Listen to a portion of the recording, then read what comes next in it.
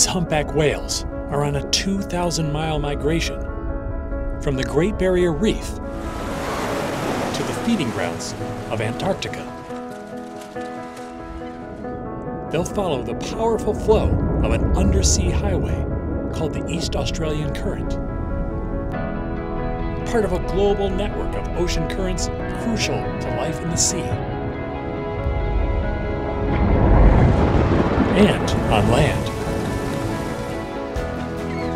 If the ocean is the blue heart of the planet, then the currents are like the veins and the arteries that just flow around the world.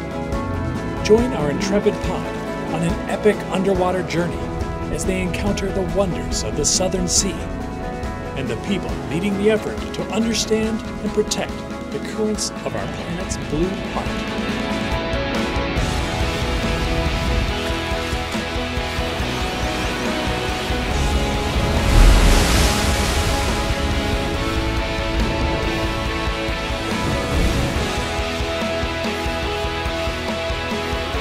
We are just beginning to understand how complex it is and how the ocean makes possible all of the rest of life on Earth.